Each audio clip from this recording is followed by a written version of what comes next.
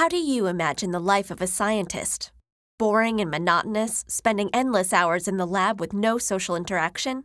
Maybe for some, but not Tycho Brahe.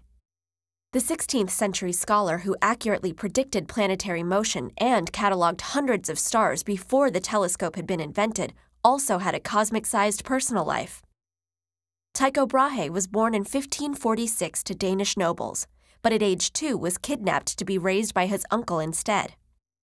His parents didn't seem to mind. Tycho was supposed to have a career in law, but after witnessing a solar eclipse at 13, he began spending more time with mathematics and science professors, who taught him the art of celestial observation. By the time Tycho's uncle sent him off to Germany a few years later, he had lost interest in his law studies, instead reading astronomy books, improving his instruments, and taking careful notes of the night skies. It wasn't long before his own measurements were more accurate than those in his books. While in Germany, Tycho got into a bit of an argument with another student at a party over a mathematical formula, resulting in a sword duel and Tycho losing a good-sized chunk of his nose. After that, he was said to have worn a realistic prosthetic of gold and silver that he would glue onto his face. Fortunately, Tycho didn't need his nose to continue his astronomical work. He kept studying the night sky and creating all sorts of instruments, including a building-sized quadrant for measuring the angles of stars.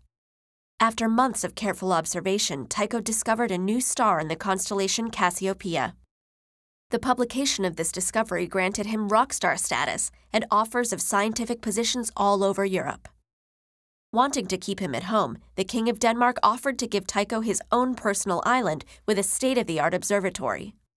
Called Uraniborg and costing about 1% of Denmark's entire budget, this observatory was more of a castle, containing formal gardens, rooms for family, staff, and visiting royalty, and an underground section just for all the giant instruments. Tycho also built a paper mill and printing press for publishing his papers, and a lab for studying alchemy. And since no castle would be complete without entertainment, Tycho employed a clairvoyant dwarf named Jep as court jester. Tycho lived on his island, studying and partying for about 20 years. But after falling out with the new Danish king, he took up an invitation from the Holy Roman Emperor to become the official imperial astronomer in Prague. There he met another famous astronomer, Johannes Kepler, who became his assistant. While Kepler's work interested him, Tycho was protective of his data, and the two often got into heated arguments. In 1601, Tycho attended a formal banquet where he drank quite a lot, but was too polite to leave the table to relieve himself, deciding to tough it out instead. This proved to be a bad idea, as he quickly developed a bladder infection and died a few days later.